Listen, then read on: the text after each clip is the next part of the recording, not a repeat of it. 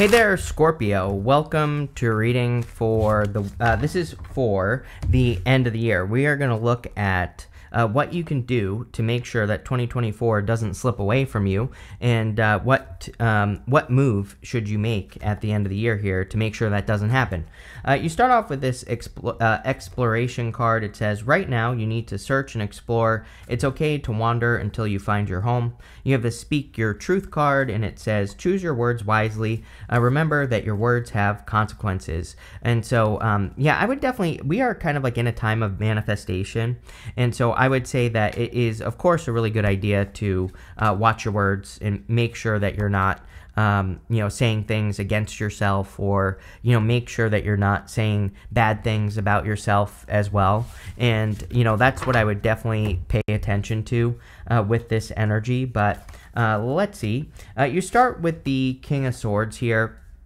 Yeah, it's like there is kind of like a withdrawn energy here in this reading, or a more, kind of serious energy, I would say, to the reading. And, these readings aren't meant to be good or bad necessarily. Again, these are the next moves you should make so that you can accomplish something by the end of the year. But, again, the King of Swords, he has a lot of knowledge and wisdom. He's also very discerning. And on top of that, he can be very serious. So I just kind of feel that you could be in a very intense energy, and you are a Scorpio. You are very intense, so that makes perfect sense.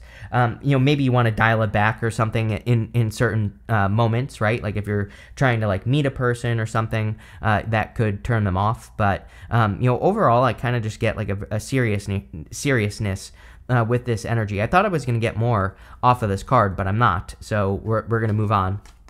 Next, your crossing energy is the Five of Pentacles. The crossing energy can be what hurts you or helps you in a Celtic cross. And the Five of Pentacles, of course, is about feeling left out in the cold.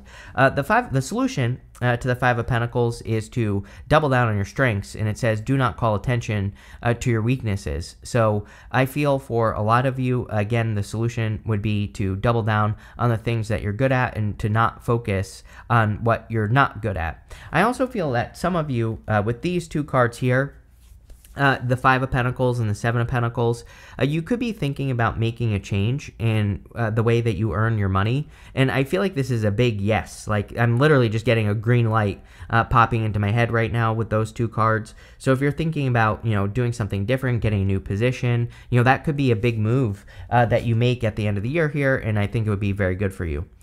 In the area of your thoughts, you have, or what's on your mind, you have the Five of Swords. The Five of Swords can be a couple of things. Number one, it could be you thinking about taking a risk. And all three water signs have had something about needing to take a risk at the end of the year here. And so, again, that kind of makes sense. The other thing is that this could represent thinking about walking away from something, and that's more what I feel for you. We go down to the Seven of Pentacles. Seven of Pentacles says, is the juice worth the squeeze? Is it worth it to do something, to keep investing in something, or is there something better? And then we go to the Knight of Wands. It's like, ultimately, I feel like you are going to be going on a new adventure. So, if you're already thinking about, like, should I get a new job? You're probably already going to do it in the future, so you might as well do it now. Tarot, I always say, is all about getting ahead of the energy. And so, again, you don't have to wait. Even though this is showing up in the area of the next few months, you don't have to wait. You can start doing this now. But you could be thinking about moving away from anything. It could also be a relationship as well. And I feel like the Knight of Wands is saying you're going to do it anyway, so you might as well just get it over and done with and do it now. Next, in the area of your foundation, you have the Temperance card. I feel pretty good about the Temperance card here. Temperance is about trying to turn one thing into another. It's a card of alchemy.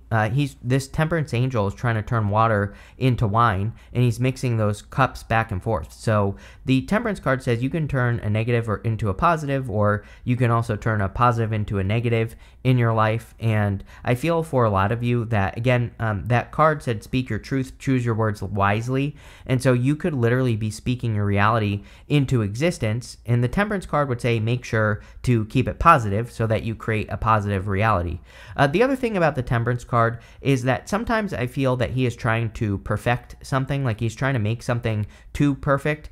This path right here is the path to glory, and there's this glowing crown back here, and he could just get onto that path. He doesn't, he doesn't have to keep trying to make something perfect. Like, the time is now.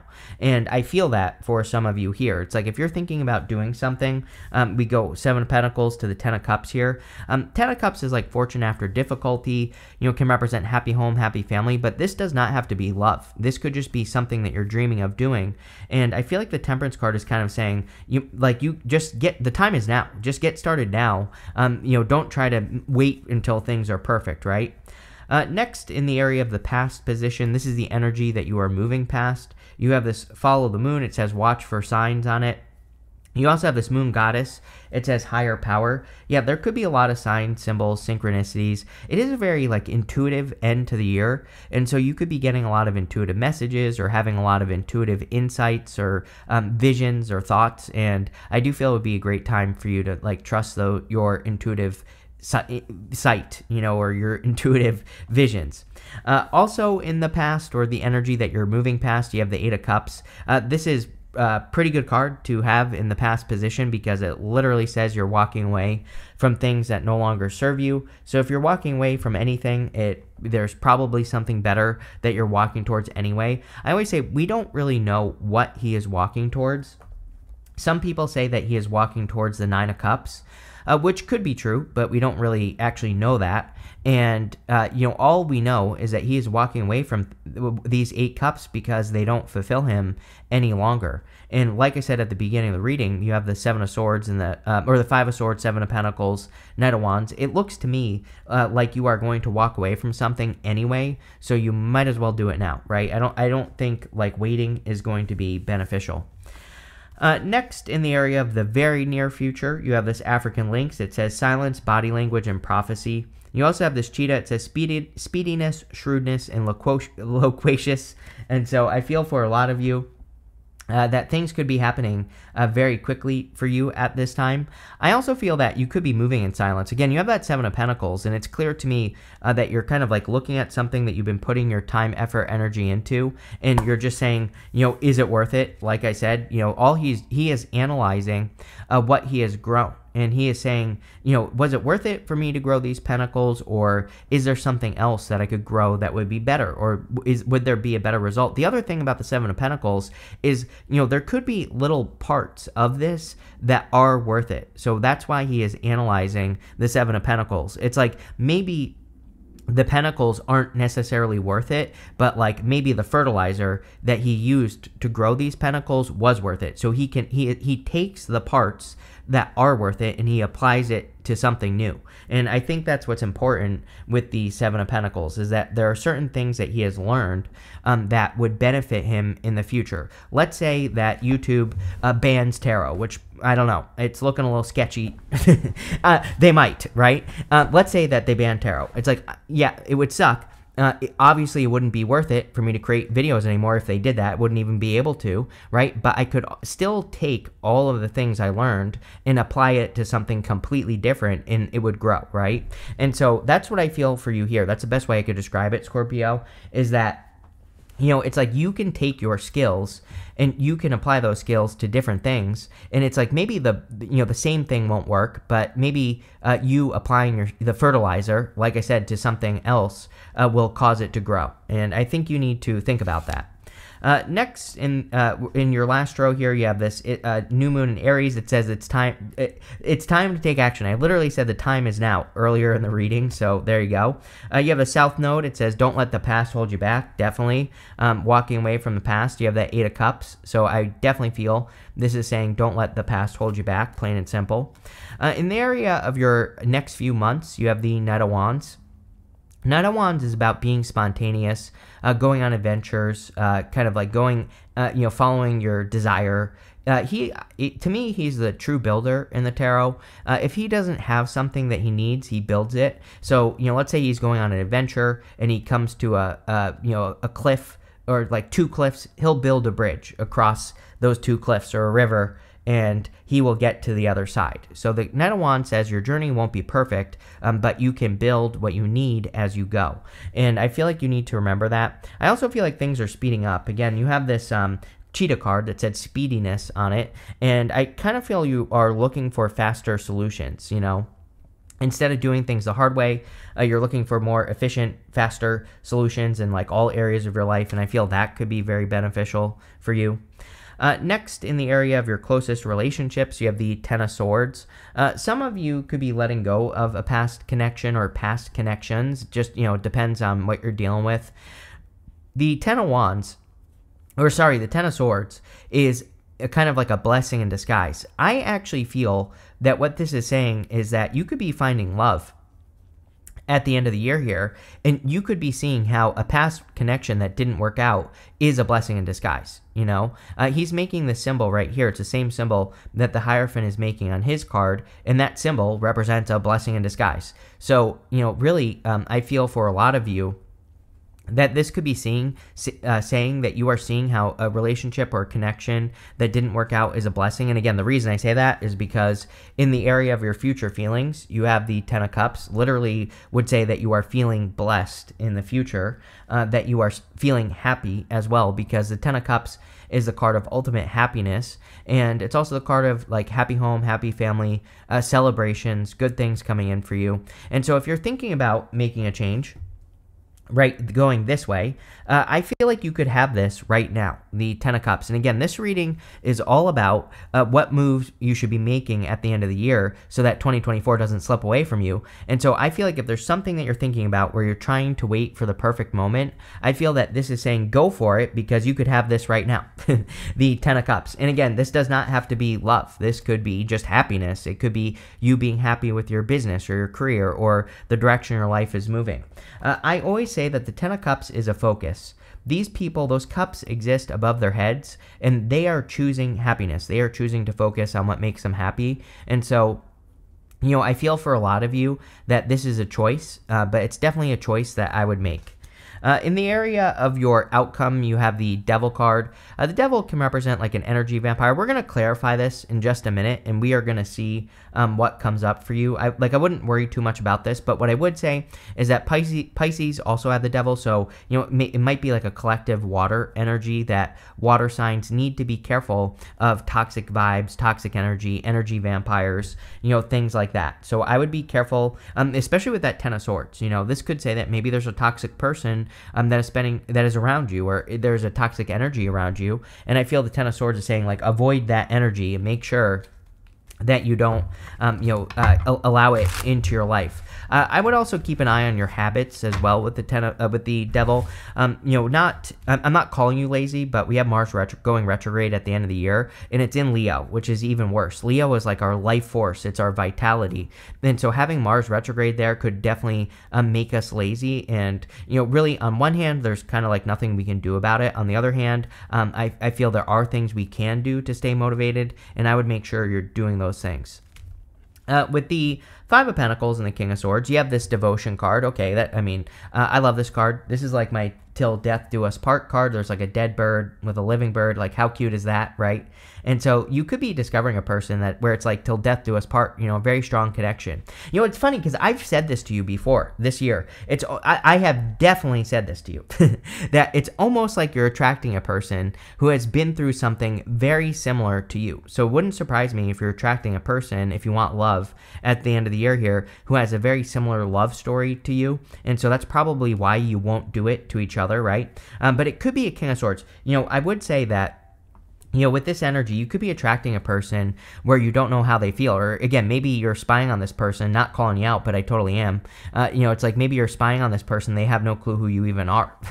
So you could be attracted to a person that's like hard to read, or you're not sure if they're single or what's going on. And I would go for it. It looks really good.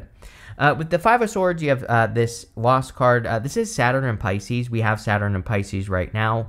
There could be something that you have to walk away from. You had a card over here that said, don't let your past hold you back. So there might be something from the past that you're thinking about, like a loss from the past. And I feel that this is saying, don't let the past define you. Don't let the past hold you back. Keep moving towards your goals, wishes, dreams, and new things. Focus on new things.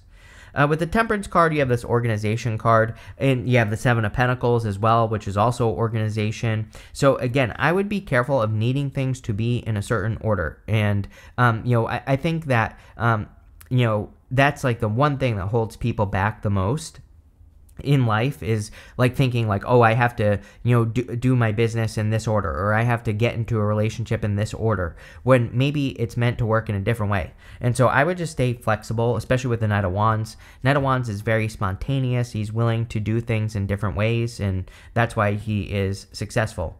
With the Eight of Cups, you have this birth card. Yeah, it's like you're rebirthing, really. The Eight of Cups is walking away from things that no longer serve you. The birth card would just say that you are kind of like rebirthing something in your life, or you're experiencing a rebirth or a new direction. And of course, that would be good for you here, Scorpio. But let's see here. Let me just shuffle this. With the Seven of Pentacles, you have this lust card. Yes, there definitely could be a very strong lusty connection coming in for you here. So again, that would be good. I would also say that the lust card can represent having a thirst for adventure, and we go down to the the Knight of Wands. So a lot of you could have this like desire for freedom, in the sense that you want to adventure, you want to explore new ideas. This doesn't necessarily mean that you have to travel, but you could just be wanting to explore new ideas. You could be doing this from the comfort of your own home, and I do feel this is saying like, go for it. With the Knight of Wands, you have this revenge card. I would be careful of any past people at the end of the year here. Again, this could also be you. It's like, I'm not calling you out again, but it's like, sometimes we break up with a person and we're like, you know what? I really wouldn't be too upset if that person, accidentally tripped and busted their knee, right? And so, I feel like this is saying, focus on you. Don't focus on the past, or it doesn't even have to be love. This could be anything. But it's like saying, don't worry about what's happening to someone else. Someone left me a comment a while ago, and they said that they're having a hard time moving forward because they haven't seen their ex getting karma yet. And I said to that person, you're not going to see your ex get karma. Sometimes they don't. And this person was all worried about, what a horrible person their ex was, and how come they get to have love, and, all this other stuff. And I said to that person, it's like, you don't really actually know what is going on behind the scenes. You don't actually know that they are happy. You don't actually know that they are in a good relationship right now. But on top of that, I said to them, if your ex is really that bad, they will get what's coming to them. But the best thing you can do, it is your duty, if someone has done you dirty, to live your best life. It is your duty to kind of live your life in the best way possible and improve it and get something better. Like, who cares what's going on with a past person, right? Don't let them live in your head rent-free. And I kind of feel like that's what this is saying. It's like, don't worry about getting revenge, just move forward. Yeah, well, here's another thing. You have the Ten of Swords, you have this influence card.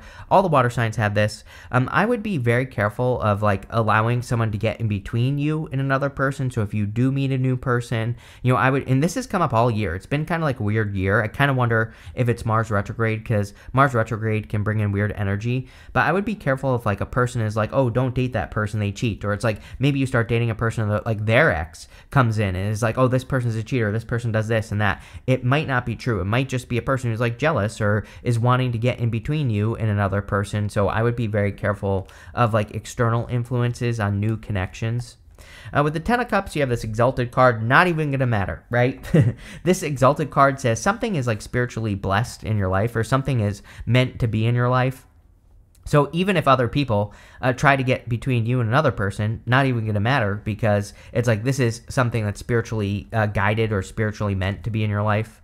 With the Devil card, you have this Optimism card. Yes, so focus on the bright side, right? Keep it optimistic. You have the Speak Your Truth card, which again said choose your words wisely. So no devil talk, right? I would speak positively over the experiences you want to have, or whatever it is that you're trying to do. I would speak more positively about those things. So let's see. You have this Cracked Cup card. It says dissatisfaction with life.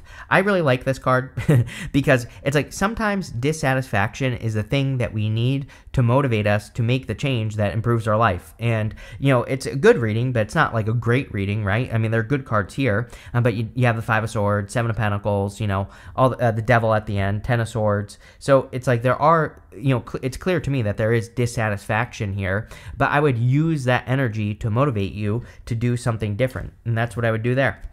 You have this bird flying. It says news is on the way. Definitely could be good news coming in for you here. You have this coins card. It says money will be coming to you. Love it. Definitely could be raining, making it rain here, Scorpio, with the coins that seem to be raining out of the sky on this card. You have this vase card. It says secret admirer. I feel like you are the secret admirer. Like, I'm not calling you out, but I totally am. I feel like maybe it's you that is kind of has their eye on someone, and if you don't, then that part of the reading isn't for you. But for those of you who, I can see spying on people on Instagram or wherever you spy on them, then, I would make your move or do something. You have this dragon. It says, beware of self-delusion. I would be careful of delusional people. Again, you have the influence card, Ten of Swords, the devil. Again, it's not like a bad reading, but it definitely could be a time where you're dealing with people who are like delusional, and I would avoid those people. But this looks pretty good here, Scorpio. So thank you for being here, and definitely enjoy the rest of the year.